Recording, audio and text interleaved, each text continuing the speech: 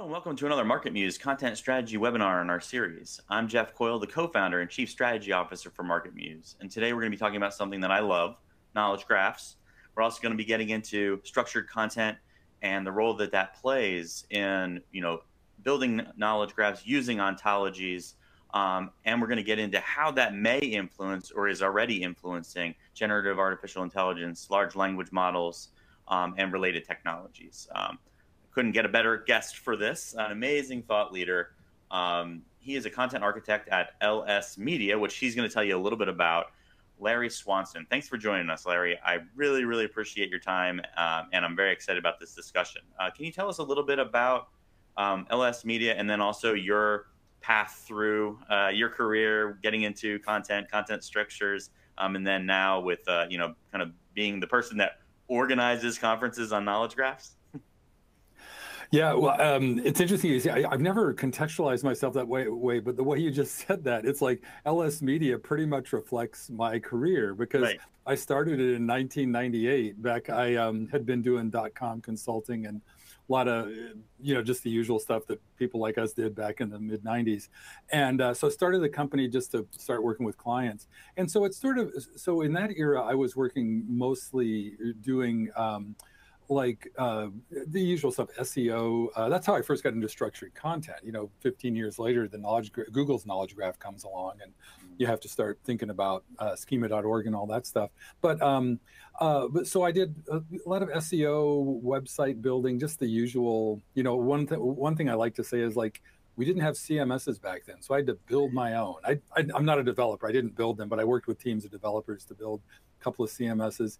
Then got into some kind of my own, some web publications I started. I've worked on probably, half a dozen or more different web publication startups. And then got tired of being a publisher because it's the worst way in the world to make money, and got into, and also at the same time over that same period, that was probably like the mid to late 2000s, I guess, I started identifying more as a UX designer.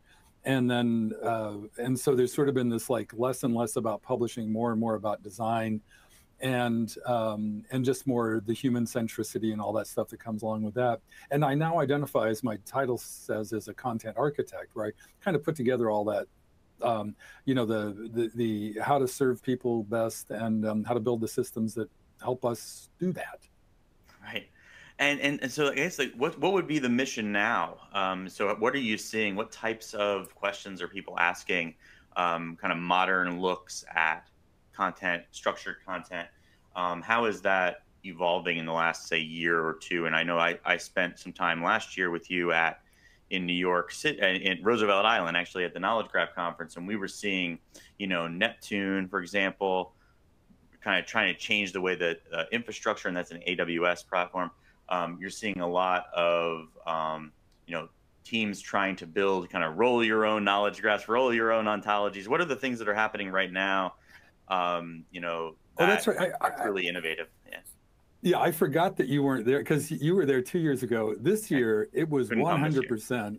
Yeah, no, it was all LLMs all the time. And I was excited about that because I was like, oh, great. These LLMs are notoriously stupid and ignorant. Maybe we can help them with these knowledge representation models.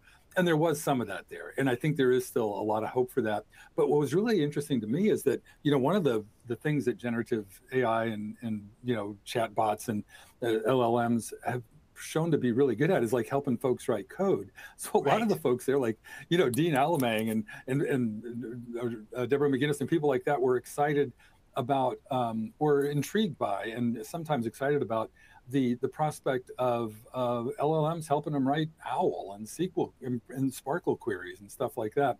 So that was really interesting to me. But the main take home this year was that back and forth between the capabilities, the kind of the probabilistic LLMs and the kind of ontology-driven knowledge graphs and how they might fit together. I don't know if there's any definitive answers about that yet, but it's the discussion has started. Right. So just for folks who may not be familiar, I want to give them the Larry 101 on a few things that you've said and a few things that they might not know, and then you can start to see, and it's really where my brain is here is, Google's knowledge graph what is a, what is a knowledge graph generally? What is an ontology? How are they different? Those are things that I think a lot of people ask me about. How can I use that? But let's just start with from your take on kind of what is an ontology and how do you think about that? And then I'll follow up with some other kind of Larry's basics here. It's interesting. I was challenged recently on how I think about ontologies. So I'm kind of reformulating it in my head. But I've always thought about like, all the work I've done, all the information architecture work I've done over the last like 25 years, it's always started with, with just cocktail napkin sketches of like what you got, like modeling the domain you're in, and what are the entities that you're talking about, what are their characteristics, what are their properties and attributes and all that stuff. And then, I used to do that. You'd do an entity relationship diagram like that, and you'd end up sitting down with a SQL programmer and figuring out how you're going to build a database or something like that. Nowadays, I think about you take that ERD and you formalize it into like concepts that you can organize in a way that makes the domain make sense for the project you're working on. That's something that I think it's an interesting contrast between like schema.org and upper ontologies like that, and how they try to get everything in there. But like the best, when you're organizing things that way, it has to be application. Like, what are you going to do with that? And so the ontologies I work with, a classic example of that, I have a friend who's working on a book about domain modeling, and he talks in there about the domain of pets. That you like a pet store owner looks at it differently from a pet owner who looks at it differently than a veterinarian. Same domain, same terrain, but you have different, just different ways of labeling things and what you care about and how you care about it and things like that. So anyhow, so the upshot of that is, and the way I often talk about like how I end up with an ontology is I think about like you do all the domain modeling stuff, that informs your ontology. And then as a content modeler and a content architect, I think about that same stuff. And I'm like, great, what are you going to say about that? That's your content. And so I kind of have this, and this is where I was challenged recently, kind of reevaluating this. But I still think it makes sense to think about domain modeling leading to an ontology and sort of content strategy over that domain leading to a content model. Nice. And so that, that gives you an idea. And if you were a content person, if you are an SEO and you're listening to this show, you're like, okay, when are they going to get the stuff that I get, right? An ontology, the way that it's represented is going to model effectively the information architecture of your site. It's going to model the types of ways that you think about the topics you're covering on your website, the characteristics of those things. And if you have a very strong taxonomy, if you have a very strong underlying ontology and you really get the things that you care about, when you start to write, you're going to look at that. If you looked at that ontology, like, hey, that kind of looks like my topic clusters. That kind of looks like the content that I'm creating for my site. And that's where the theories that apply to semantic SEO, to topic clustering come from. It's saying, if I really, really knew a lot about A, then it would be natural that I would also know a lot about B. That's why we talk to people like Larry on this show, because it's the core of why we do the things we do and what the elite SEOs know already. And so if you're thinking about this now, awesome time to do it, because we're going to get into some of the things that I've been doing with ontologies. But first, and I know that Larry's been doing with them with structured content. And my perspective is it gives larger teams an unfair advantage. And that's because they're going to already have these things set up.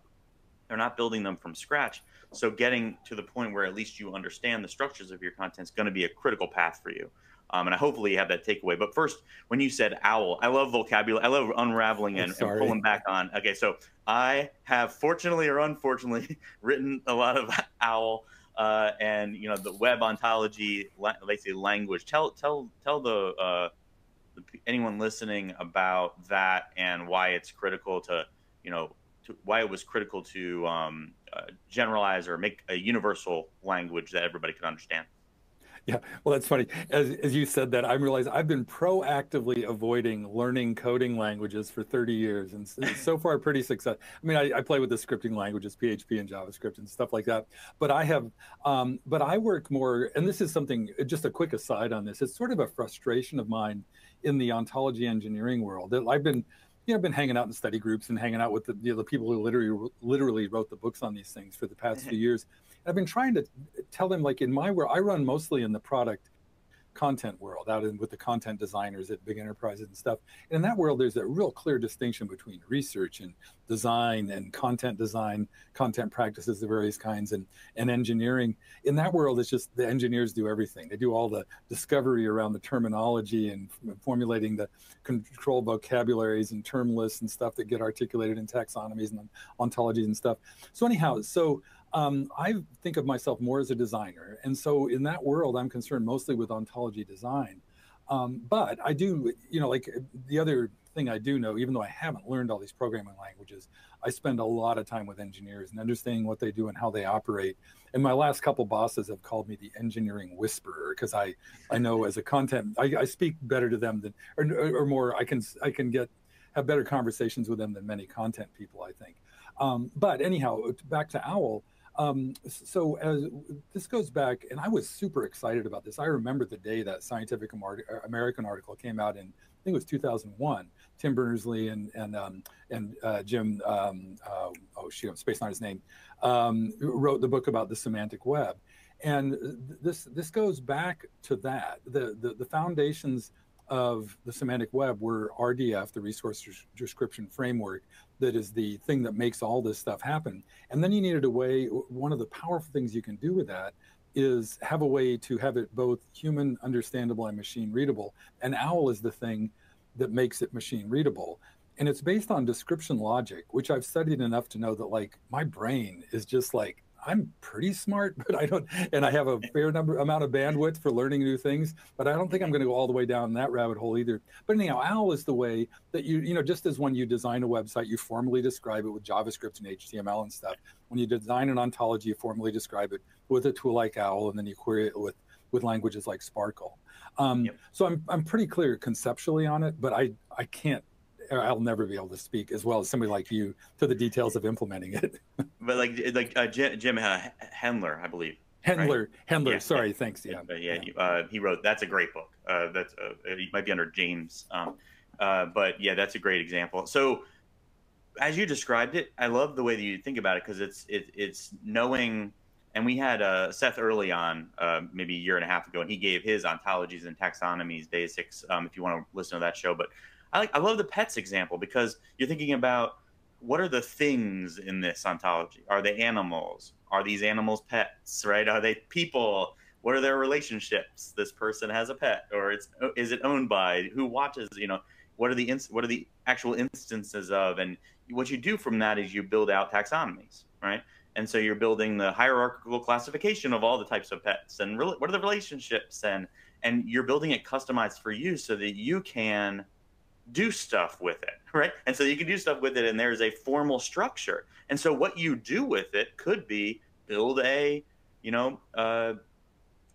something for your technical communications, build something for your support, build something for your marketing team. So when you do these practical applications, having that infrastructure is critical. So I'll give you a little, if you're a B2B SaaS company and you have two product lines, and one of them is on network monitoring and the other one's on session border controllers, right? Do you naturally know how those two things associate with one another? Those two concepts, right? And what is the mechanisms for them to actually get to the point where they actually overlay, right? And that was the basis of why we want the understanding of these things. So imagine if you knew that, what a huge upper hand that would give you if you're an SEO. What a huge upper hand that would give you if you're a content marketer, because you could do in your brain the 6 degrees of separation, or 6 degrees of Kevin Bacon, and you know exactly how to tie these things together logically. And I think that that's where you see some of the mistakes in the SEO world.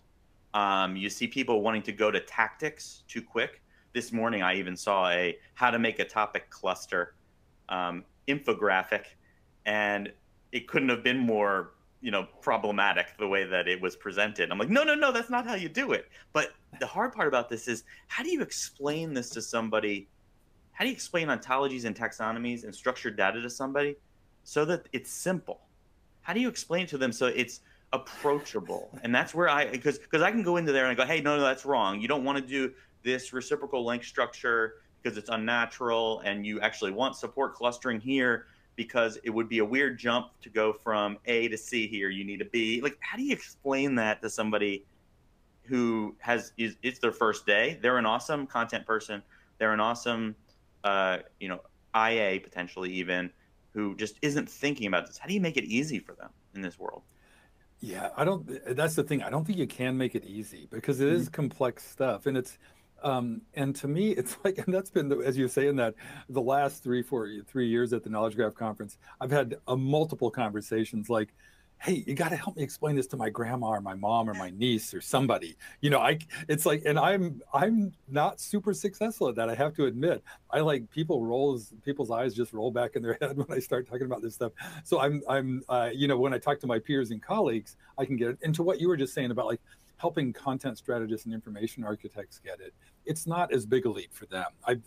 I guess I've been really unsuccessful with getting civilians onboarded, but I have had more success with content designers, content strategists, information architects. It was especially information architects. This is like many of them know more about this stuff than I do, and I identify that's part of where my title came from. I've identified for many years as an information architect and a content person, and put those together, content architect. But yeah, it's so helping people get it is, I think a large part of it is like, well, a couple things. Like for SEOs, I think a lot of it's, I think most SEOs get the idea now, even though I still hear the word keyword, that people talk about keywords a lot, but it's really concepts and objects. Google is more concerned with addressing user intent about getting to an entity somewhere in their thing. They're thinking about it differently, where I still hear a lot of talk about keywords and having the right keywords in an article. It's like Google doesn't care what the keywords are. They understand the meaning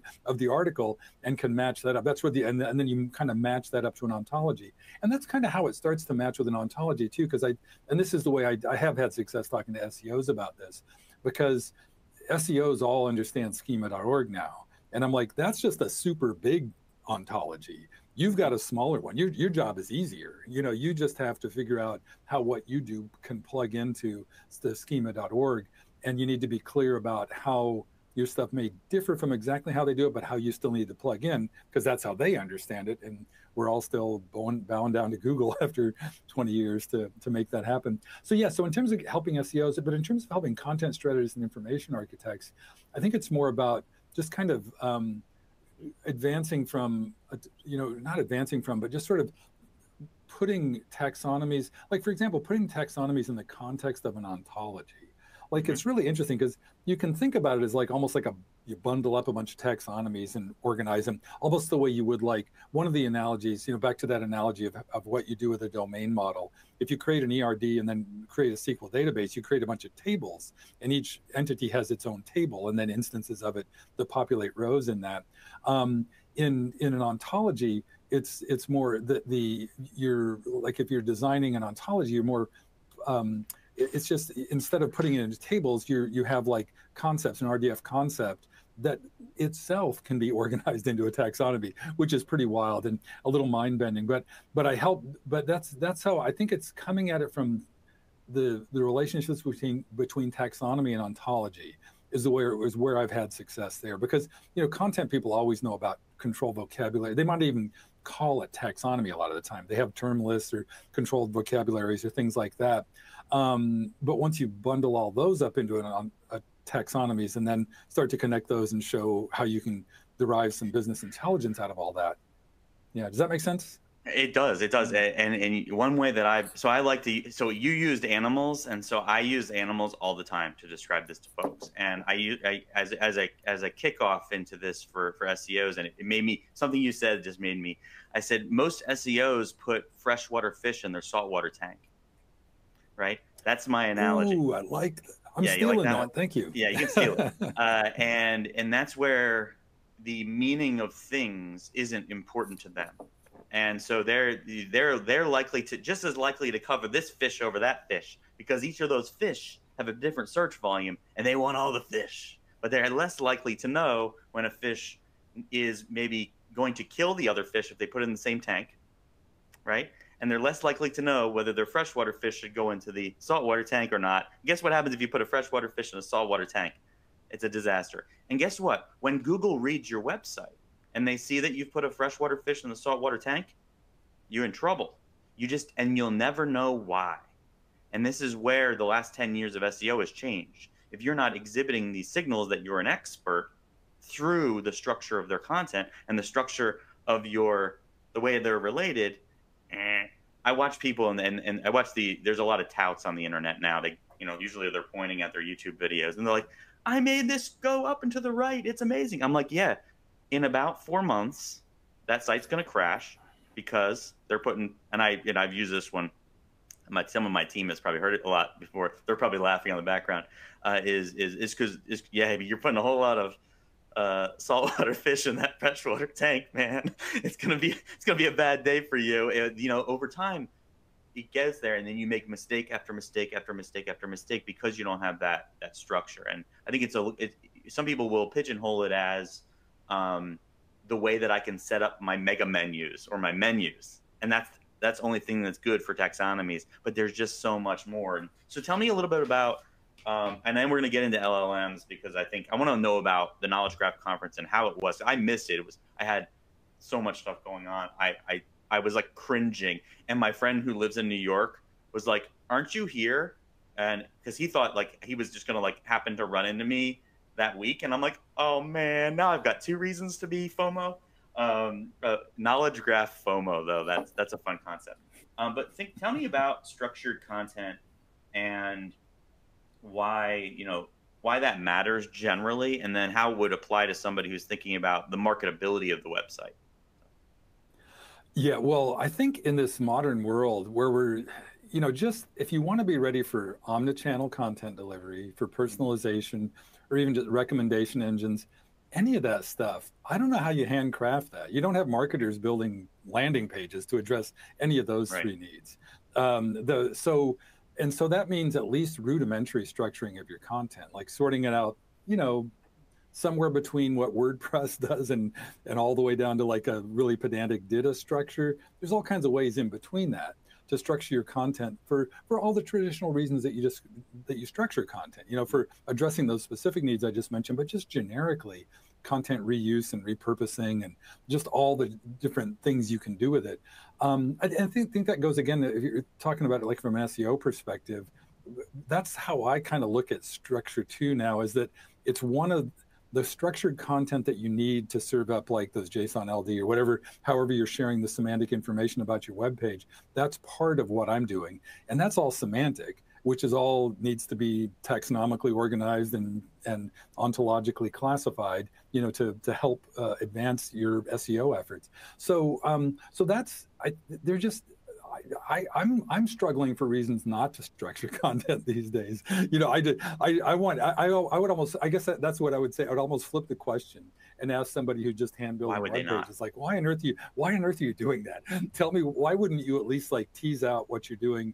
Try to, even just the tiniest bit of structure is going to help you get ready for the future. Well, and this is the big transition, right? So this is the transition of this discussion, and to Mark, to your question about LLM specifically, this is the foundation. One needs to know what Google's knowledge graph is and how it works. You need to know what ontologies are, what taxonomies are, in order to have a chance to do this in a way that's not just a one-off task.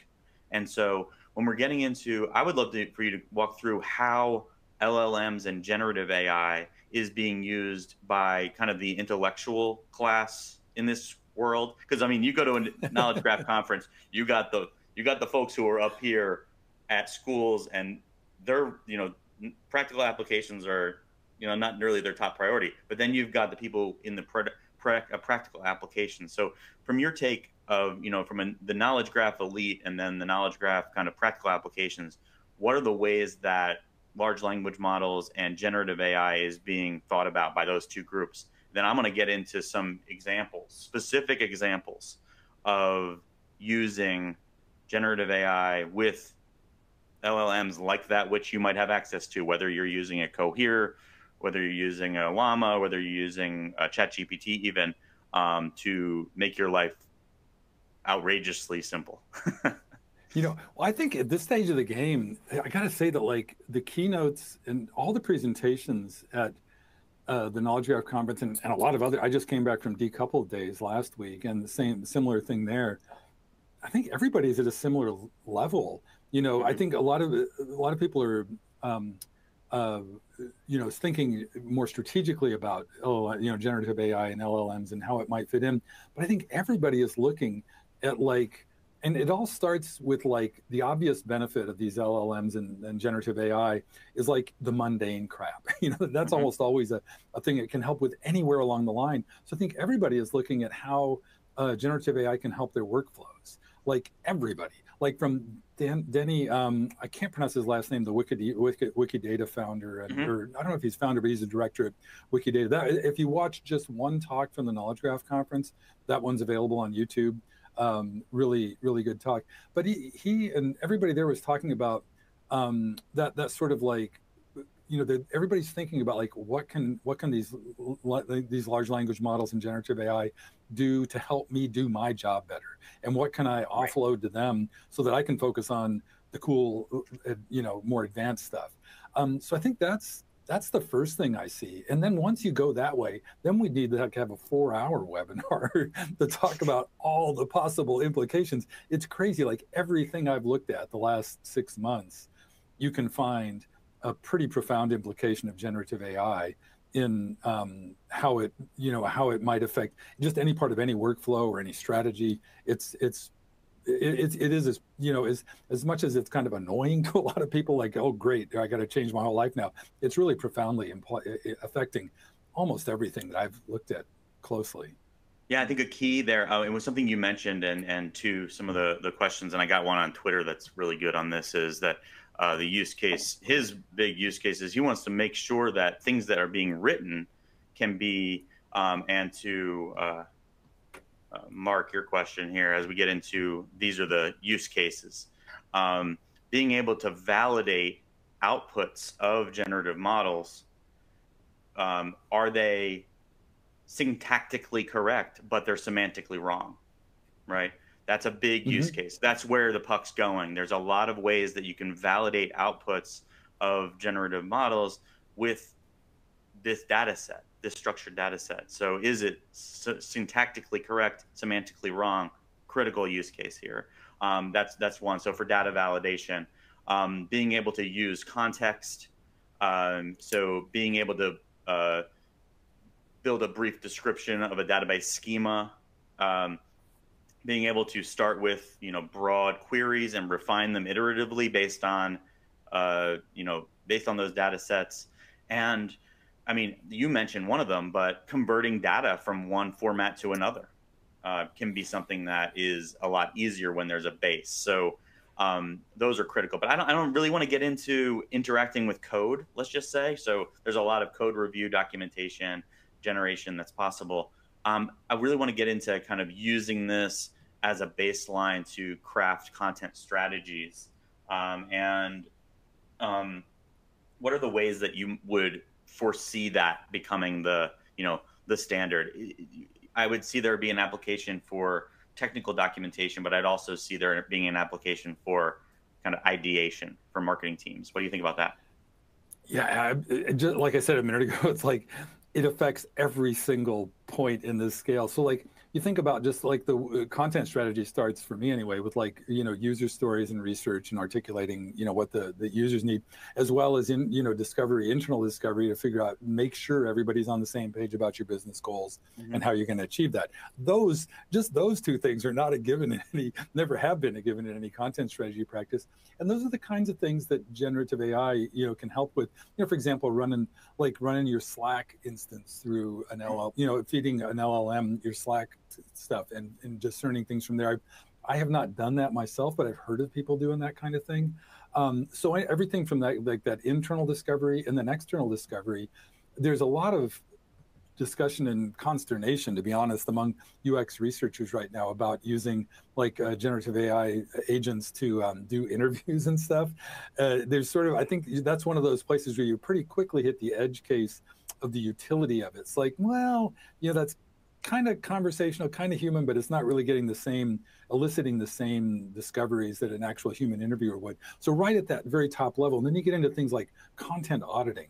I haven't even even gone down this rabbit hole very far at all, but it's not hard at all to imagine when you think about the capabilities of generative AI to just everything, the kind of the quantitative assembly of a content inventory, and then the qualitative evaluation. It's like at every I'm picturing that giant spreadsheet we've all worked with, that you grab your GA stuff and your screaming frog at audit and you put it all in a place, and every one of those cells, there's something you can do with generative AI. So so I think so in terms of like content strategy, it's like again, the answer is like, what is it not affecting? It's like there's implications for it everywhere, and I think that's going to be our job as practitioners going forward. Is like, if you are a content strategist, to figure out where the best benefits are, and where it is worth spending your time, and where you're just wasting time. And to be honest, I'm not sure that I don't know how close we are to that. You still see a lot of people like I may buckle and learn Python, because that's, I've just seen too many demos, like John Maeda and several folks at Decoupled Days and at the Knowledge Graph Conference doing demos of, fine-tuning prompts and stuff. And it's like, yeah, that's really powerful stuff. But I think we all need to, I think there'll be no-code, low-code ways of doing that, but we'll all need to get better at that. So I think it's kind of early days to say anything definitive about it.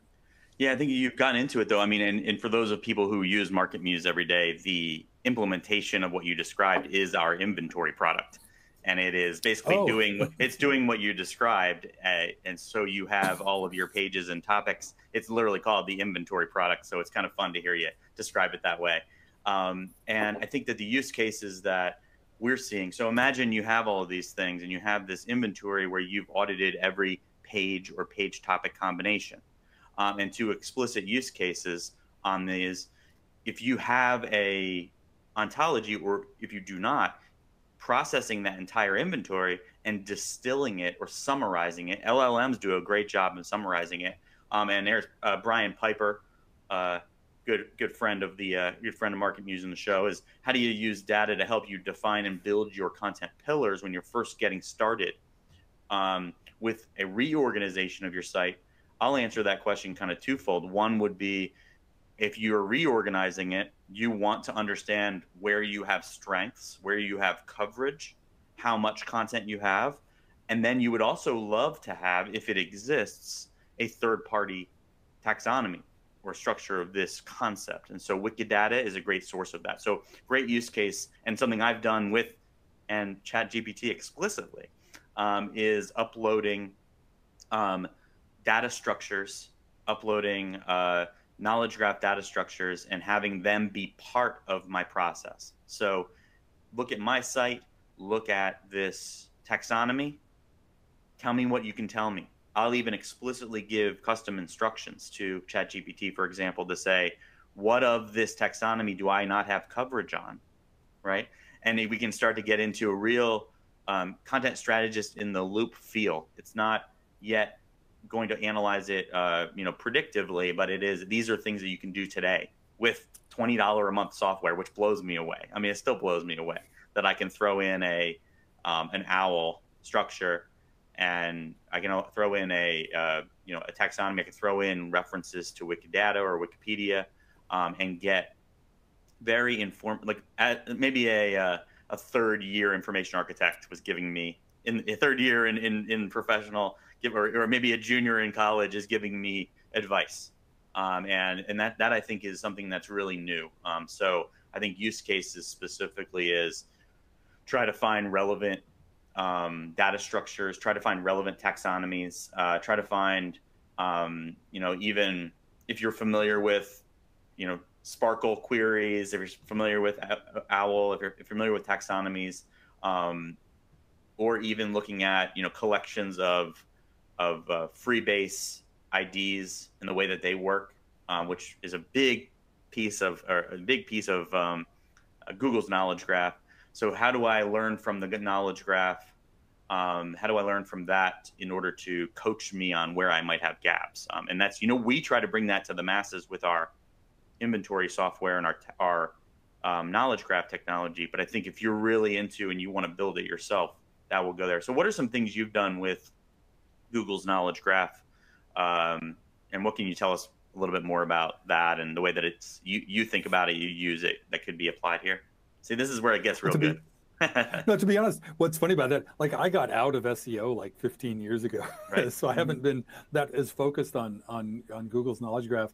The main thing I've got out of of the fact that they created and coined the term the knowledge graph, and Right. and articulated this concept of things, not strings, of concepts and objects rather than just simple words that describe things. So that's and I haven't, and like I said, I think I said it earlier, that like a lot of things I do in terms of structuring content, I'm always thinking about one of the end uses. Because the way I think about it more now is like I'm kind of an omnichannel service designer, really, is what is my actual kind of, it's actually my job title. I could work with Nazir Bina at Urbina Consulting now, and that's my job title there. Because, so you're looking at like all the possible channels you can put this content into, and then what do you need on the back end, and how will you have the metadata and the structure in the middle that permits the assembly of that stuff from one side to the other, to work. And so that's the main way I've thought about it, is one of the many channel specific use cases is like, okay, on this web page, we're going to need this metadata to reassure Google that we know what we're talking about, and this is actually what the page is about, and and thinking, and that's one of the, not side benefit, or the core benefit of structured content, is that integrity that Google expects between the structured data that you're providing in JSON LD or XML, RDF XML or whatever, that there's integrity between that and the content that's actually on the page. That's a lot easier to do when you have that's part of your structured content strategy. So that's the main way I've thought about it. Like I said, I haven't done SEO proper in so long. The more thing that I have but done what you just like said, but just to what you just said though, and I'll step in, is what you just said is directly applicable to anyone who's ever done SEO. It's so important what you just said, that you have basically the general knowledge, you have the content structures, you have items that would go into, for example, building an effective chatbot, right? Building an effective strategy for, hey, these are the 7 or 8 pillars of our site, right? What is your source material? Is your source material structured well, or is it not? Right? Those are the questions. And to Brian, to your question, it's to say, are you going to base that only on your site today to think of what you want it to be tomorrow, or are you going to use other data sets? The more structured those other data sets are, the easier they're going to be to ideate on your ideal structure.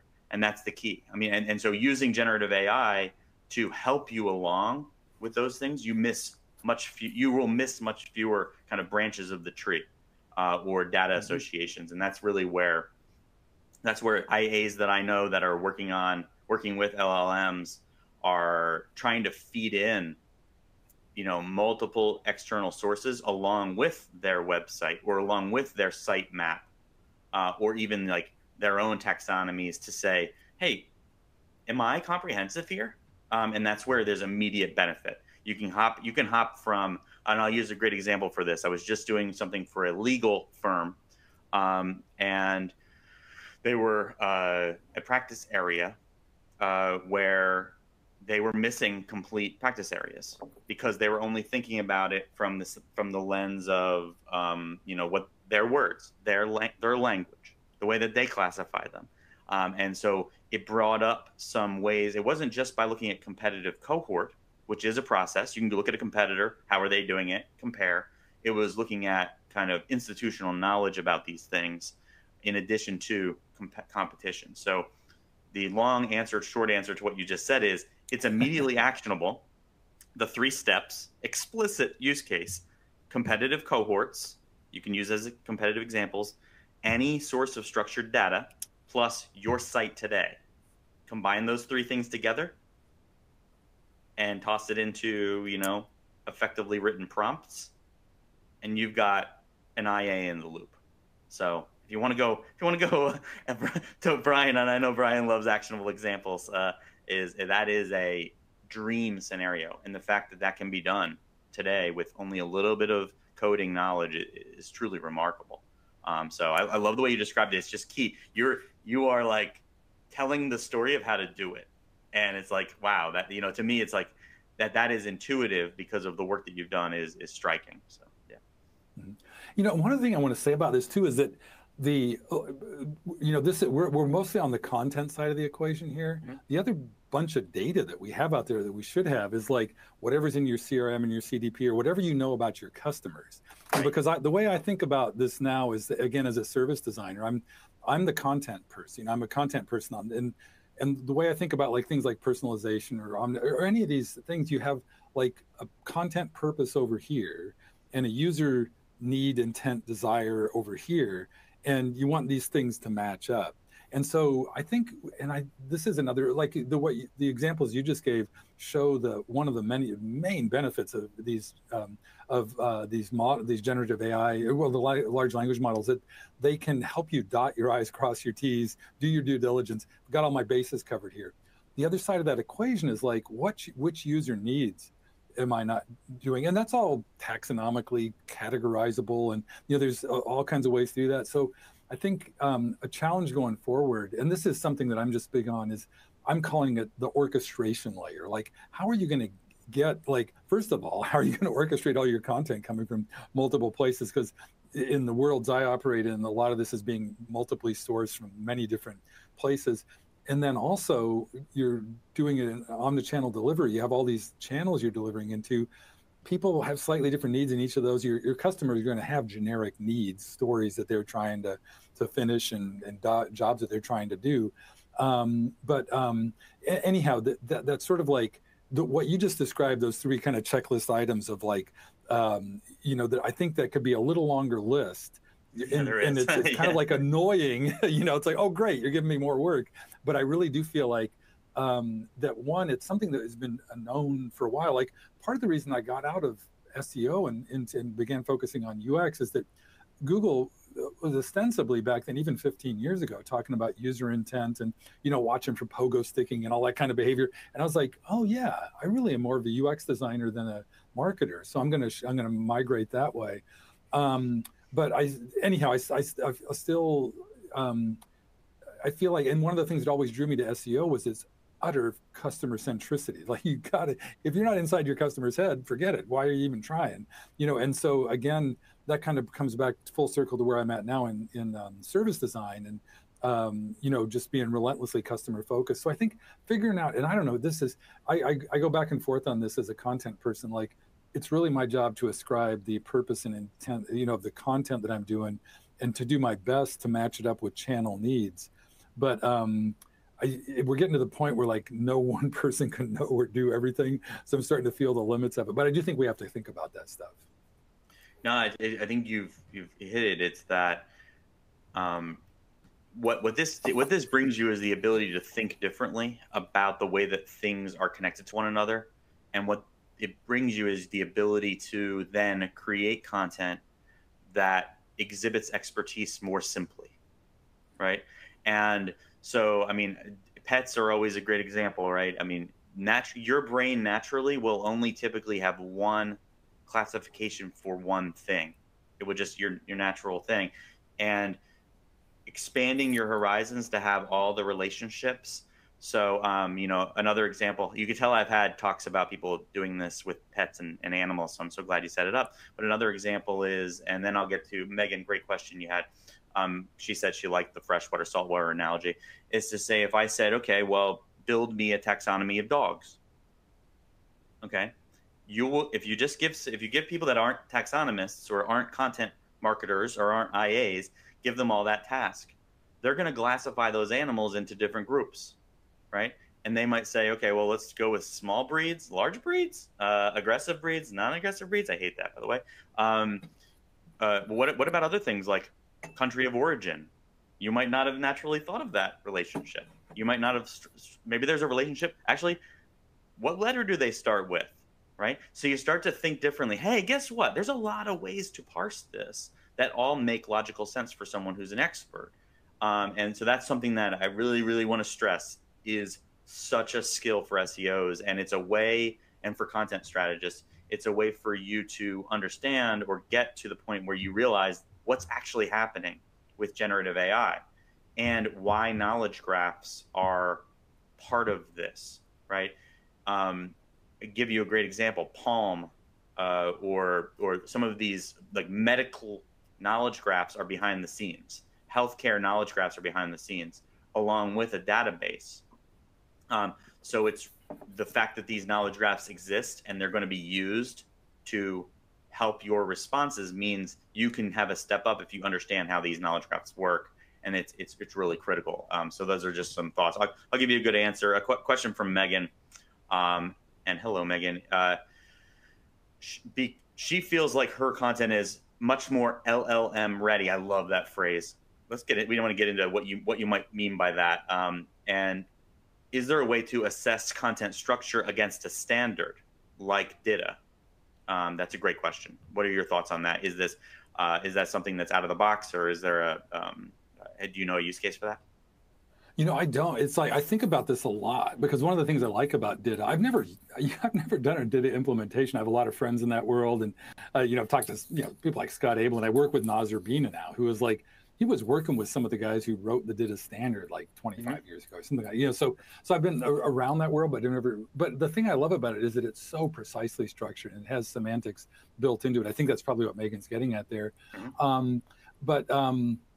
But in terms of like a standard around that, like I think the closest thing we have would be DITA, which is a W3C standard, and like SCOS or SCOS, however you pronounce it, the vocabulary system, the taxonomical system in there, which kind of to what you were just talking about a minute ago, like you can talk about pets in any number of ways. There's sort of like transitive genetic Linnaean relationships up and down, a tree. But then there's also like hunting dogs, black dogs, Species, yeah. white dogs, species. Yeah, there's all kinds of different ways you can slice and dice it. And SCOS gives you a way to do that. So in terms of like, but the combination of something like SCOS and DITA, may give you the capability for that kind of thing, but then it would be in the implementation of it. I don't know, haven't done enough with either to know exactly how that might work, but I know that in terms of standards, those are two things. Like, and when it comes to standards, what that old XKDC cartoon where they go, it starts with like, well, we have 15 standards, we need one standard to rule them all, and the last pane is like, well, now we have 16 standards. I'm like, just use what's there. That's sort of my first instinct. Any questions about standards? Yeah, and I think to your comment, Megan, absolutely, it can be used through training, and there will be people building software to do explicitly what you're asking. I am not the person who's going to be building that software, unfortunately, but even the publicly available or commercially available untuned models understand DITA, and they understand it out of the box. They can break down XML expertly, and it can build relationship tables, and it understands the relationships between concept topics, task topic, reference topics immediately with no training. It's chilling when you see it. It's chilling because it can actually distill it, and I can do something wild. Chris Penn actually used this example, used a similar example in his presentation at MACOM, but he said basically one magical thing, and this is kind of one of my things I wanted to catch up with you on after this, but is one magical thing is the thing Larry said earlier about, can we make this easy, right? I actually think the answer to this question is yes, and LLMs will be the thing that lets us make this easier for people to get. Because Chris Penn, who is amazing, if you don't know Chris Penn, Trust Insights, is you can, if someone is very familiar about pets, if somebody loves golf, if somebody likes hockey, you can take a large language model and you can ask them to build analogies for you. For someone who knows a lot about cooking, try to associate DITA to cooking, right? And so you can make things easy to understand, but the framework of it is, even out of the box, these technologies understand these frameworks. So you can actually, into a code interpreter, you can upload an OWL file, you can upload XML, and it will be naturally, inherently understood, okay? And that is the superpower, right? That's the superpower. What are you going to do with that?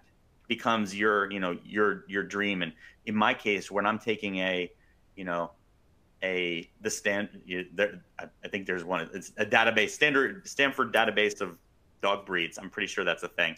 I might be wrong, but take a taxonomy and get that into the system, right?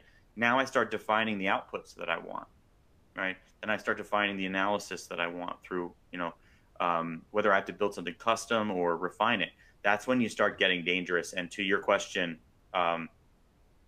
Megan responded, yes, it can transform a concept topic to a task topic with accurate tagging very well. I would love to see MarketMuse associate the data structure to what is great SEO. That's a great point.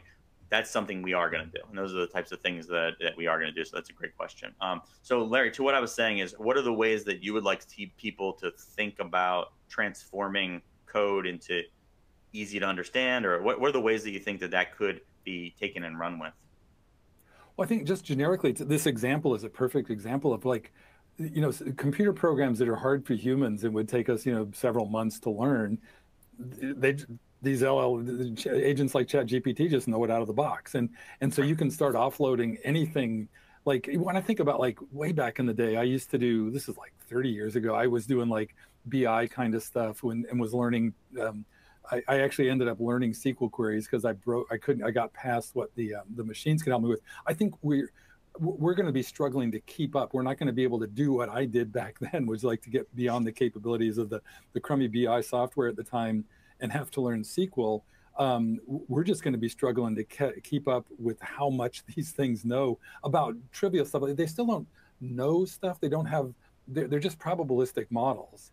And it's a lot easier to predict the probability of something happening when it's structured in a language that it understands than like human language. It's getting really good at understanding and predicting human speech, but it's still it's more of a slam dunk for the programming based stuff. So I think again, just this is where I feel like my life decisions have been justified. That like getting on top of this stuff, conceptually, is equally as, if not more important, as understanding the technical details of like how to write Python or JSON, LD, or whatever you're trying to do. Like understanding what's going on under the hood and letting that's why we built computers, just to do that kind of stuff. Humans don't.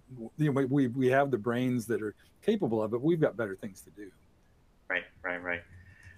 Amazing. I think that what is happening right now is we're at Paul Reitzer said, it might have been him or Mike Kapobi, said, this is the worst version of AI you'll ever use, is what we're dealing with today, right?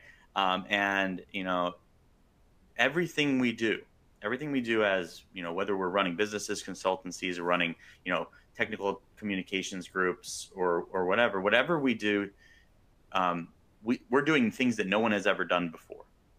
And so when I'm watching, no one's ever done this before, what we're talking about, right?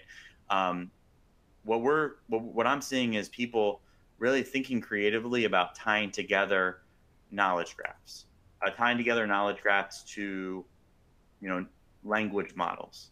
What is a way that we can use a OpenAI ChatGPT, OpenAI GPTX model to convert unstructured text data into structured knowledge graph representation? These are all things that are going to happen in 2023. And so it's your job to be ready for it. Whomever it is, you have to be ready for what can happen here, because you could lose 2-3 years if you don't. And that's where I think that the thought process, how can unstructured data become structured data? How can someone whose job is to build these things, how can you get ahead of the game there? And that's where that's what I'm thinking about all the time, is how can I generate taxonomies automatically, right? How can I take a collection of prompts and automatically build knowledge graph representation? How can I use embeddings? And that's really where I think of this. What are the things that you think are going to come in 2023 that you're most excited about or worried about? Well, I think I don't, I'm too busy to worry. That's the beauty of this, is it's like, they're like distracting us so much with it. It's like, I'm just struggling to keep up.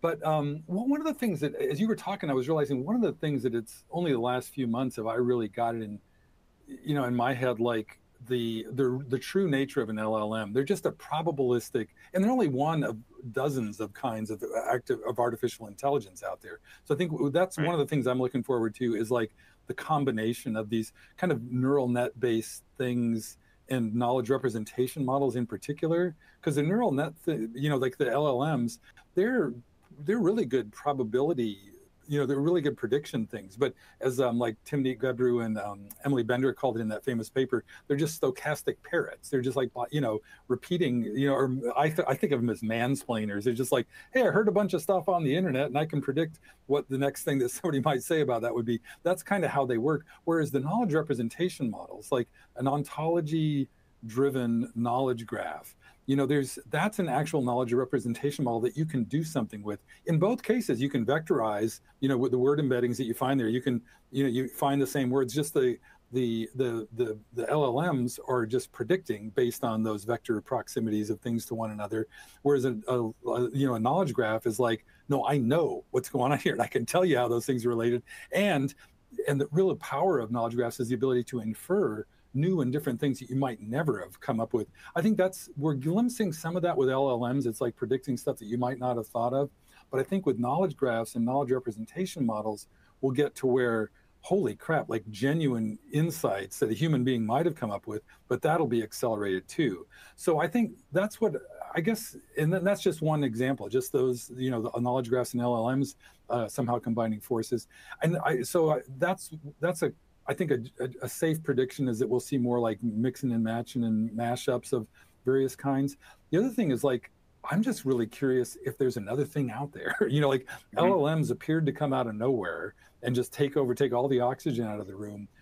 Is there another thing? Because I know tons of folks who've been doing that stuff for years, and we're just like, well, yeah, they just advance things a little bit, not a little bit, a lot, obviously. But I wonder, I'm kind of staying poised for, like, okay, what's the next thing that we need to pay attention to? Well, I never do a screen share, but I think it's necessary right now. And my team's like, oh gosh, is he really going to do a screen share during a webinar? Fingers crossed. But I am going to just show you some things that are possible. Let's see if this is going to work here. And we will give this a shot here. Okay, so this is possible today. Can you see my screen, Larry? I can't. Oh, there it is. Yep, I'm seeing it now. All right, so I can cross-reference the Google. Now, this isn't my code. This is somebody else's code, but I can cross-reference Google's knowledge graph to build taxonomies right now. I can do this with entire sites. I can do this with entire organizational. But this prompt is Boston. I have some other stuff over here, but I'm not showing you all of it. But this prompt is Boston Terrier, type of dog, breeds, breed of. So all of these things are possible. You can take words and immediately visualize their structures and hierarchy today by tying together OpenAI's API and frameworks like Google. So you can do this today. So you got to start thinking about the why. And that's what I'm going to leave this group on, is what's the why for you to know the structure of data? What's the why for your content strategy to actually know the way that relationships happen?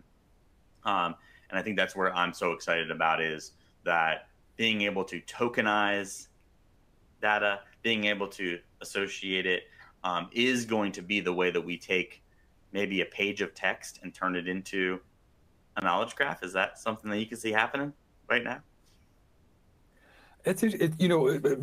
People have tried that and done that, like, and that's where I think, like, the folks at the Knowledge Graph conference were excited about the opportunity to evaluate a corpus, do some word embeddings, extract it, run it against whatever and then going the next step and building something you didn't know before.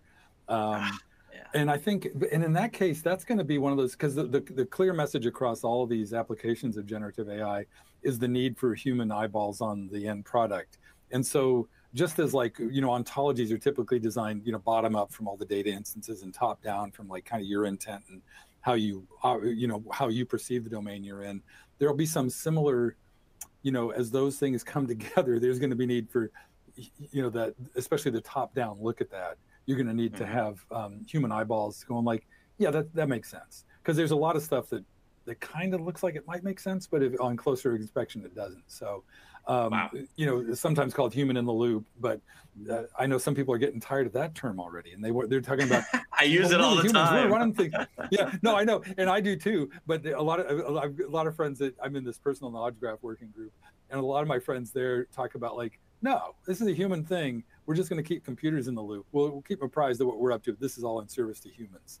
I think it's kind of it's a delightfully cantankerous view of things, but I still say human in the loop. No, I love it. I think it's a way to do things that are really special. I am experimenting with this stuff right now, and I think if you made it to the tail end of this and we're about to wrap up, it's how can you associate this and learn about the text you write more specifically, and really get what you can distill, for example, your narrative into pieces and distill it into the why and the how.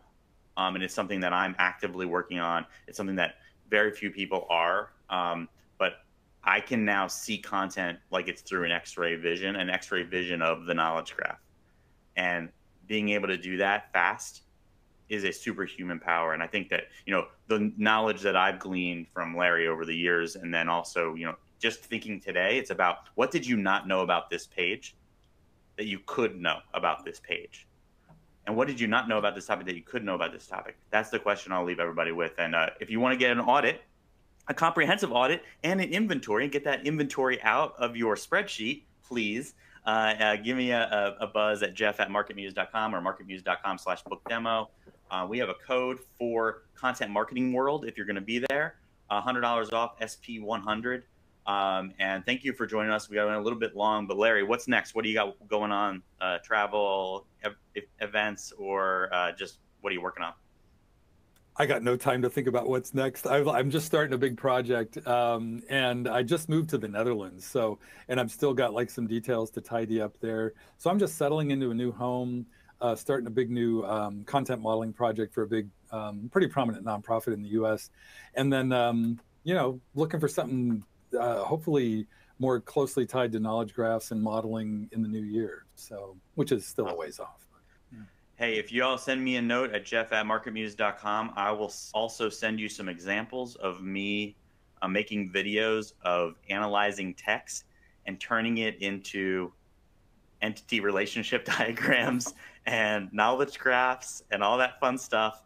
I'd love to talk with anybody about that if they are also innovating in the space. I know a few people who have DM'd me on the Twitter X are people who are doing that. So I'm glad that we brought that to the loop. That's why I showed the screenshot.